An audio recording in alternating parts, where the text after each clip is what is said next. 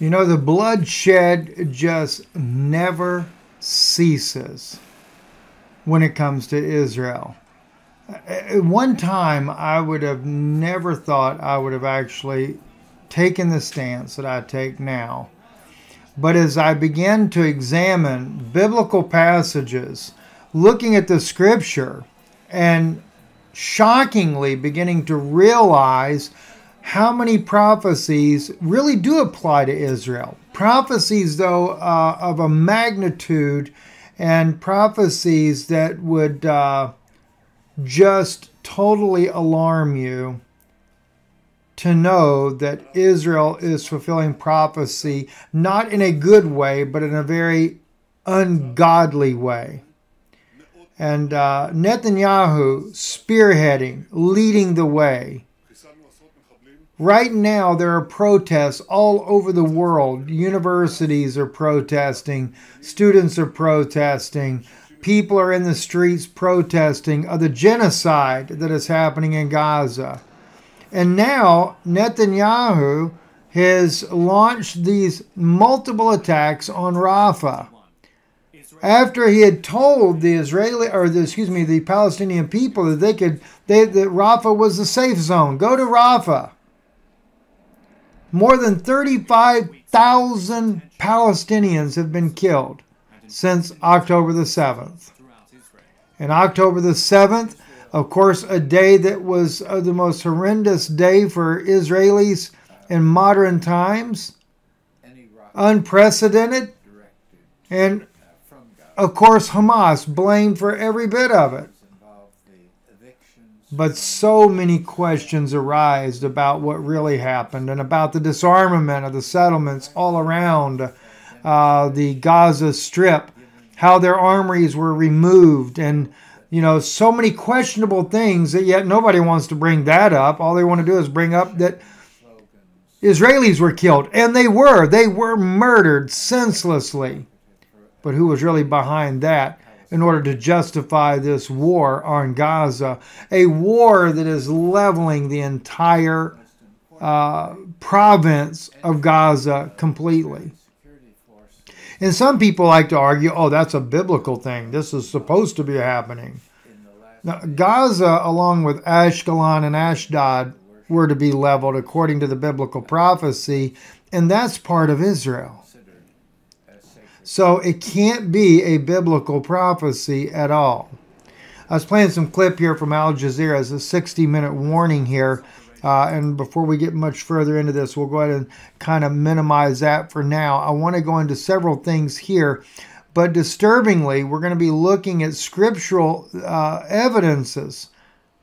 There's one particular one, because I could not help but think of this as I'm seeing that Israel now is hitting Rafah.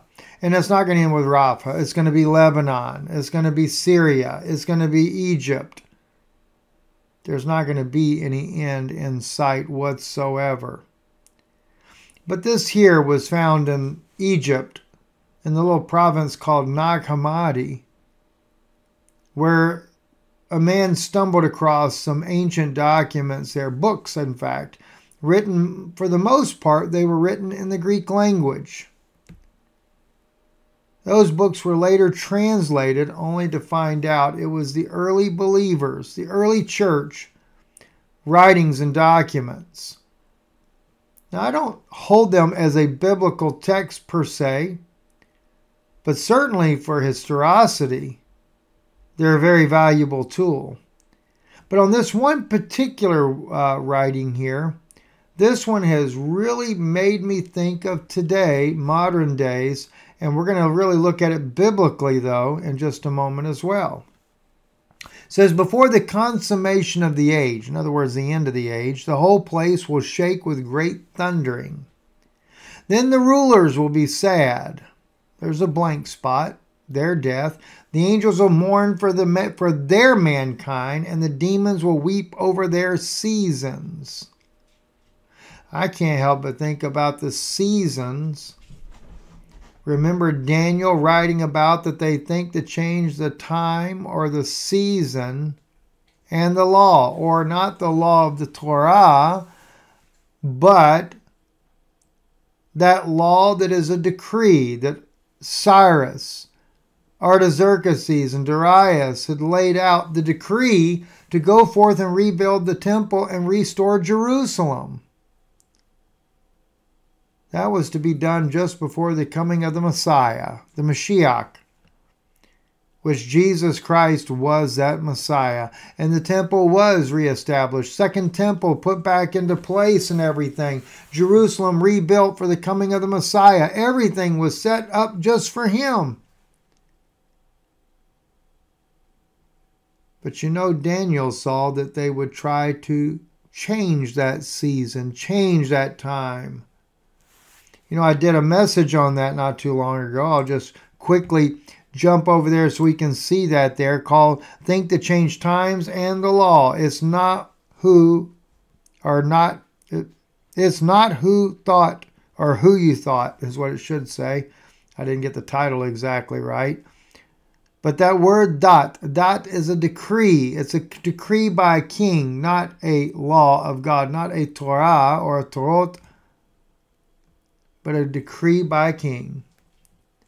And this message so clearly defines that. At any rate, there, going back to what we're reading here from this particular Nag Hammadi one that also mentions they weep over their season. Could that be, and I'm just speculating here, could that be in light of what Daniel spoke about? They're going to weep over. In other words, they built their third temple. They changed that season because, after all, don't forget, it's a beast that Daniel sees in chapter 7. That beast kingdom that thinks they can change the season. Oh, we couldn't have Jesus as the Messiah, so we got a new Messiah coming. But just before that consummation, there's going to be great thunderings and earthquakes and everything else going on, and the angels, are these fallen angels, are going to be mourning. They're going to be mourning over there. They're going to weep over their seasons. The mankind will wail and scream at their death. Then the age will begin. And they will be disturbed. Their kings will be intoxicated with fiery sword. Remember, I just did the message on the 4 horse riders? First and second one there, one gets a crown. He's crowned. He's got a bow. The second horse rider there comes out on his red horse with a sword, waging war, taking peace from the earth. Well, we have that right here in this writing too. Their kings will be intoxicated with a fiery sword. They will wage war against one another so that the earth is intoxicated with bloodshed.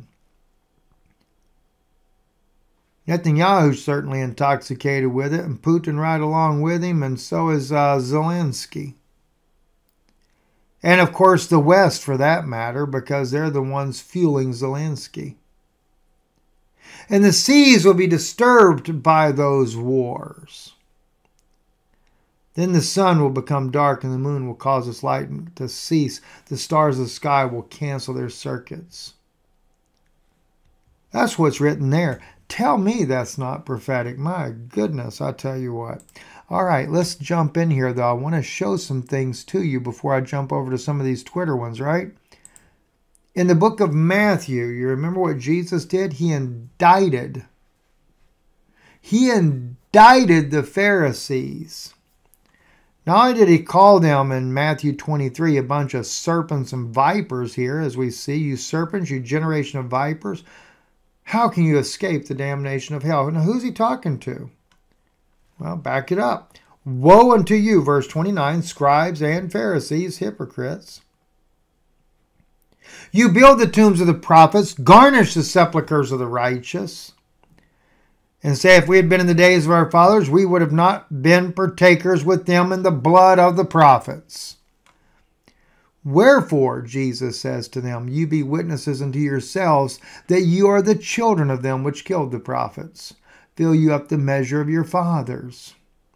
Well, who are their fathers? Well, he says they're serpents. They're a generation of vipers. And then he says, how can you escape the damnation of hell? Wherefore I send to you prophets, wise men, scribes. Some of them you shall kill and crucify. Some of them shall you scourge in your synagogues and persecute them from city to city. Didn't say anything about scourging them in their churches. But he goes on to say in verse 35 as he indicts them, that upon you may come all the righteous blood shed upon the earth, from the blood of righteous Abel unto the blood of Zacharias, son of Barachias, whom you slew between the temple and the altar. All the blood shed. No wonder then in Revelation when we read here, for they have shed the blood of saints and prophets, thou hast given them blood to drink, for they are worthy. Who could it be talking about then in Revelation chapter 16 other than Israel? The Pharisees, the descendants of the Pharisees of 2,000 years ago, because according to Nehemiah Gordon, the Pharisees of today are the Orthodox rabbis. He said you can't be an Orthodox rabbi unless you can prove your ancestry to the Pharisees of 2,000 years ago. I don't know how they do it, but that's what he said. I believe also Tovia Singer also makes a very similar assertion. Let's see what it does say here, though, a little bit. First went and poured out his vial, the angels that is, upon the earth, and there fell a noisome grievous sore upon men which had the mark of the beast, and upon them which worshipped his image.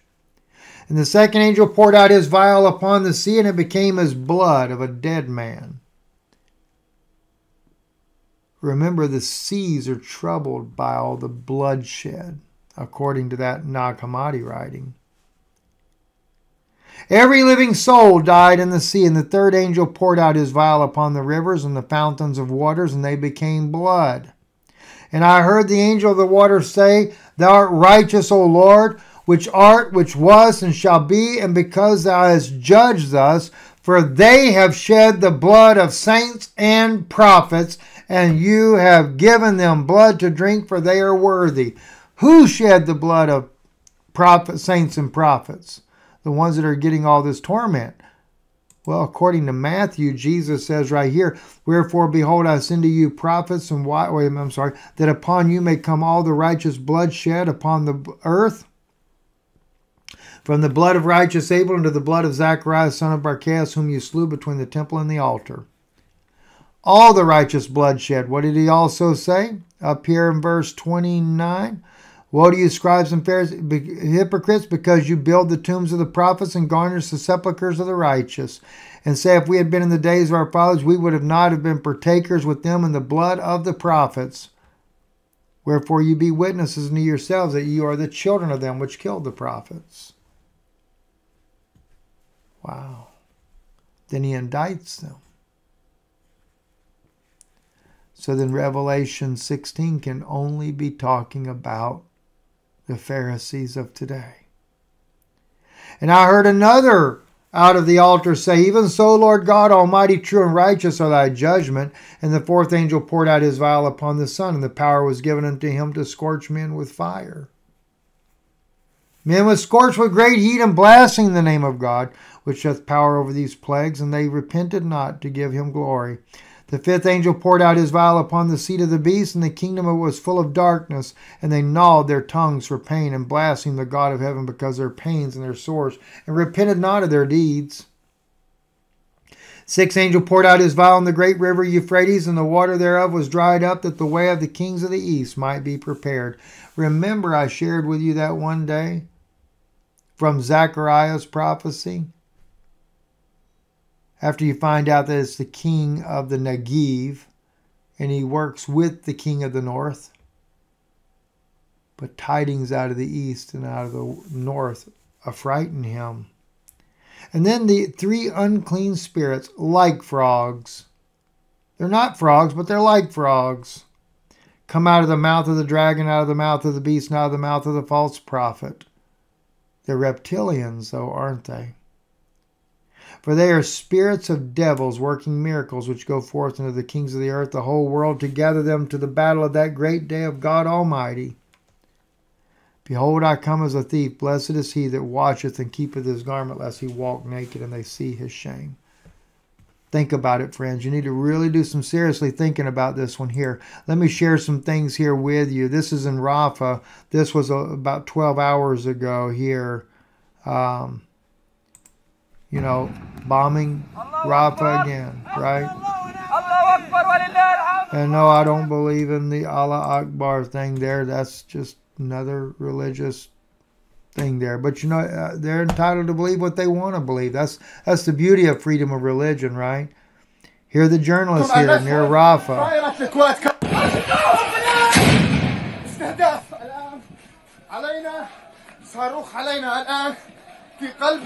المكان مسيرة إسرائيلية الآن ننقل لكم المشهد طائرة الكويت كابتر تقوم باستهدافنا بشكل مباشر. Journalists constantly being targeted. I forget how many journalists have been killed by Israeli snipers included and everything, bombs, etc. It's horrible. Absolutely horrible. I'm going to come play this Israeli. She was in an interview. She's a human rights lawyer. Interrupts her own Al Jazeera interview for a tearful plea condemning Israel's war on Gaza and Israelis attacking aid trucks headed for Gaza. I want to play this for you in just a moment, but before I do, I want to play for you this man right here, Douglas McGregor. I think he is a retired lieutenant colonel, if I'm not mistaken, but I want you to hear a little bit about what he says here regarding Netanyahu's war on Gaza. Listen to this here. Mr. Netanyahu over the weekend told an Israeli news outlet, when he was asked how long the war could take, he said he thought it could take 10 years. I mean, is that realistic, or is that how long he wants to stay in power? Well, the power question I can't answer. I'm sure he'd be happy to be appointed for life. But I don't think it's a matter of can it last that long. I think it's more along the lines of signaling to everyone that he's not going to stop until he's comfortable that he's achieved his goals and aims. And I still don't think anyone has been straightforward about those aims. This has nothing to do with what happened on 7 October. 7 October was horrific, although, again, lots of people like me question just how it occurred and how it came about because of the extraordinarily good surveillance and security that is normally around Gaza. One wonders why they put this music festival in such close proximity to a place that was clearly not reinforced with Israeli defense forces. They had a minimum of ready deployable forces in the region. Why would you do that? So I think there are lots of questions that have to be answered on that score. I simply think that what happened on 7 October was used to justify something that the Israelis have wanted to do for years, which is to complete what they started in 48 and what continued to some extent in 56 and later on in the 60s, which is to completely rid itself or rid Israel of its Arabs. That's what this is about. I don't understand why nobody will simply step forward and admit that. I guess if God bless that colonel for having the courage to make that statement. That's exactly right. Now this here is an Israeli, and she is, I think she is Iraqi descent. Her family is. I like the way John Moore often puts it when we're talking. He says, the real Jews versus the fake Jews. This is one of the real ones. Listen to what she says here. Sluskar Amran, thank you for speaking to us from Tel Aviv and sharing your experience. If I may, just to say, it's something that it's important to me to say as an Israeli, as a Jew. We have this command in Judaism: you shall not stand over the blood of your neighbor. And for me, I don't see the Palestinians and the Gazans as my neighbors. I see as my own people. And I say it with tears, because what happened today, what happened yesterday, do not represent many Israelis and many Jews. My family is Iraqi. They are Iraqi Jews. When I see grandmothers and grandfathers in Gaza begging for food, I see them in my own eyes, and this is not something that we condemn it, and we have to stop it, and this is our moral obligation to fight with our own people, with our own blood, in order to tell them what you're doing is wrong. We have to stop this war. We cannot let this bloodshed continue. And I'm saying it because I know that I will pay prices talking with you right now. I will pay prices, and I'm getting threats and death threats and people trying to locate where I live right now in order to attack me because I was there yesterday. But I will keep organizing more people in order for them to come and to fight and to tell this is not our Judaism. This is not the society that we are to live in. There are many Israelis that want peace and pursuing peace for us, for our children, and for everyone that living in this land by God, by morale, by love. And it's important that you will hear our voices and to know that we are doing as much as we can with this horrible government in order to resist. It's hard. We're paying prices. I was attacked yesterday, and I'm with scars and bruise all over my body.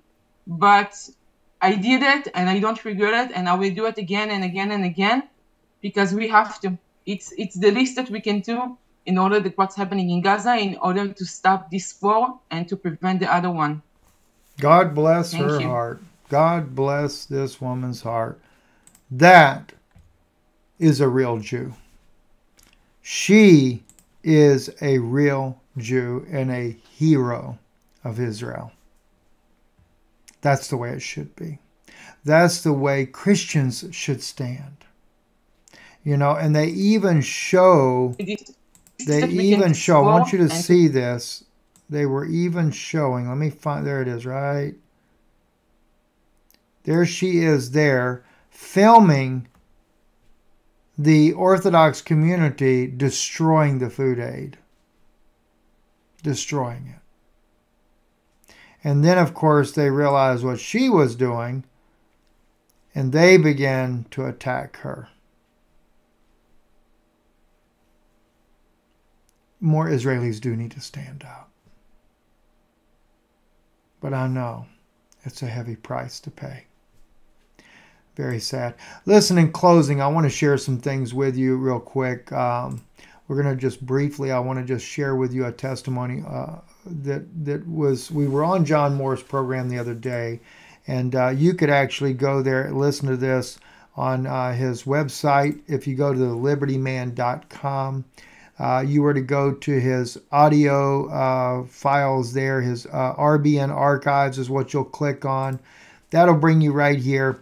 On the 14th of May, which was Tuesday, the first hour there, Brother Lee Holt came on and shared his testimony. Now, Brother Lee follows our ministry here, but his testimony was so riveting. And I didn't even know this. I knew part of his testimony. I didn't know all of this. I want to share this with you because I don't promote LifeWave because of a money thing. I promote it because I see hundreds of people being helped. And listen, if you're listening and you're using this product, you've gone and you've decided, because you can do it any way you want to do it. You can just be a customer preferred customer plus, which you earn points doing that. Or you could be a distributor if you want to be a distributor. You don't have to be a distributor. And by the way, you can be a distributor and because some people worry about, oh my gosh, multi-level marketing. You don't even have to do that. We've got doctors that are doing this. All they do is they carry the product and they just do retail only. It's amazing the ways you could earn money if you choose to do that. What I'm encouraging you to do, though, is to try X39. It is non-transdermal. It will change your life. I have had personal family members, myself included, that has just done amazing things for us. And it doesn't end with just X39. If you have EMF issues that you're dealing with, use X39, X49 together. People that are suffering from EMF issues there are getting help by doing that. But anyway, X39 stimulates your stem cells. Listen to Ron Gunter and what he had to say here on John's program here. One of our LifeWave customers, Mr. Lee Holt. Good morning, Lee. Hey, good morning, John. How are you? Real good. I understand you have an amazing story to tell us about. Please let us know what you got for us.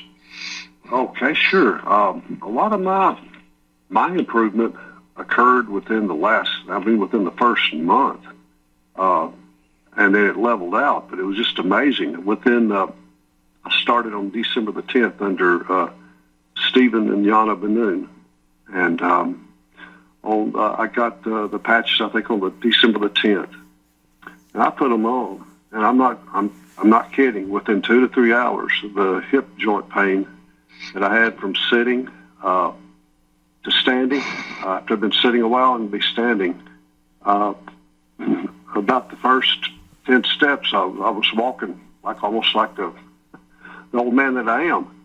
But within 2 to 3 hours, I noticed that my hip pain, Lee, by the way, is 69. Had subsided, and also my lower back pain. I was supposed to have had a surgery where I fused my lower lumbar vertebrae, 3, 4, and 5. We fused them together with rods and screws, and no, I don't have to do that now. I'm back to lifting anything I want to. Of course, I lift properly. And so my back pain was gone within just all this. The hip and the back pain was gone the first 2 to 3 hours.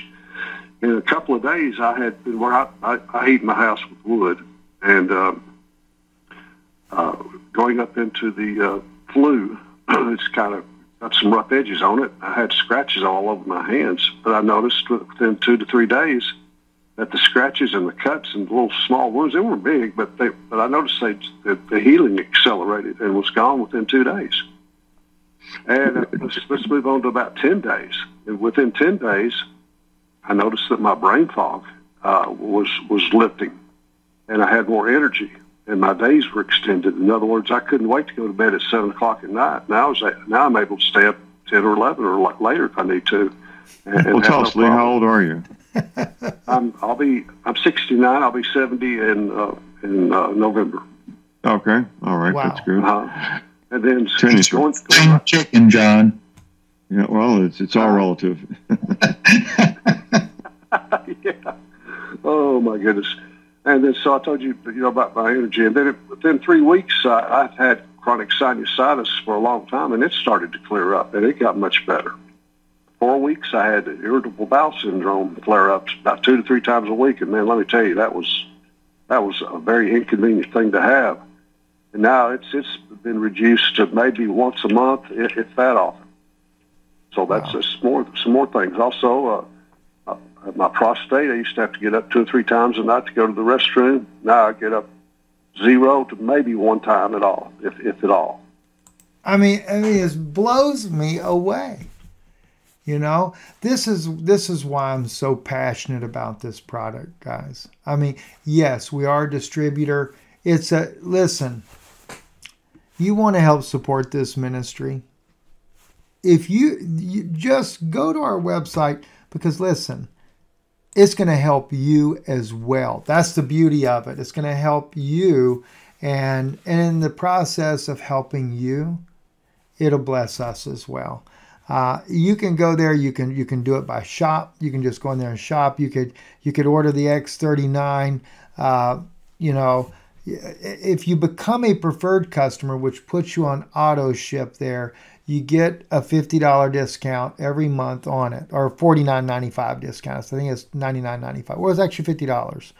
So definitely do auto ship. All right. If you don't do auto ship, yeah, I make more money, but I'm not interested in making more money. I want you to get blessed and save money. All right. So definitely do the auto ship. David Schmidt recommends that you do this for 1 month for every decade of your life. So if you're 60 years old, do it for 6 months. At least give it 6 months. You can cancel at any time. It's easy to cancel. I would recommend the X39, X49. X49 is fabulous. It's also great for, like I said, EMF. It's the X39 stimulates your stem cells. So that's like the master patch. It's the best thing you could ever use for anything and everything. So I really encourage you to get that. And but if you're thinking that you may end up sharing this with other people, then what I would recommend then is don't order it as a customer. Come in here and join as a distributor. because as a distributor, you get product for everything that you're paying for. Minimum be a silver. And I'm just going to quickly show you. If you become a gold member, which is $500 to be a gold member, the one thing about being a gold member is that you can earn money 4 ways in the company. You could be just a regular distributor and nothing to do with multi-level marketing like so many doctors. We've got several doctors that have joined in with us that are also promoting the products for their patients, etc. But when you get that, they pre-select this for you. Like they give you 5 Lifeway patch boxes. That's $500 by itself. But then they give you that Alavita patch. That's a $50 patch as well, or sleeve of a patch, or a month's supply, I should say. So it's like you're getting $550 worth of products for $500, and you become a distributor to where you could earn income from this right from the beginning. And listen, we just met a bunch of people in Navarre when we had a little conference there. They don't have platforms like me at all, or John Moore. And these people here are doing much better than I am financially with this. That's just because they're passionate about sharing it. And I'm passionate about sharing it as well. Quickly, though, let me just show you one thing, though. You could exit out of what's in that box, right? And then you could even exit out that Alavita one there. And then what you can do with that $500 is you can go in there and you can create your own order of patches by looking at everything that the company has. So you're not limited to just what they say. Definitely you want the X39 though, right? So you'd scroll down, you'd want to get that X39. I would get the X49 though as well. And if you'll notice, the screen lights up until it gets to green. When it's at green, you got your cart's full, right? Maybe you're married, get another X39 for you and your wife. If you're dealing with a situation of we'll say, let me go back up real quick. Let me find it. Let's say dementia. Somebody, your loved one in your family's got dementia. Go ahead and get a carnosine order as well. Because carnosine, in the studies that have been done, it removes the aluminum from the body, which detoxes the brain, and it has helped Alzheimer's patients. Unbelievable. My aunt, perfect witness of that. Also, let's say glutathione. I love glutathione. Increases the glutathione in your body, causes your body to make glutathione. No synthetic, no drugs. That's a non-transdermal patch. Put that rascal on the top of your left foot there, and it's going to help detox your liver. Put it on your thyroid. We know of one sister, beautiful testimony, her thyroid is functioning properly now, using glutathione and X39, right? And then you've got other things in here. Let's say Eon. Eon is amazing for inflammation. It reduces the inflammation in the body. Now see, I've just put all these patches in there already. 1, 2, 3, 4, 5, 6. I got 6 boxes of patches and still got room for more, right? And that's at a gold member level. All right, well, let's just say because X39 is so important, you want to add another X39. I just completed the cart.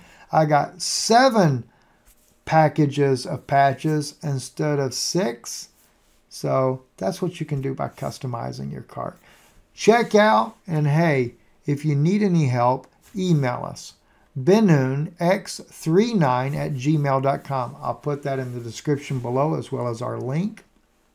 And we thank you for being supportive of this ministry. God bless you.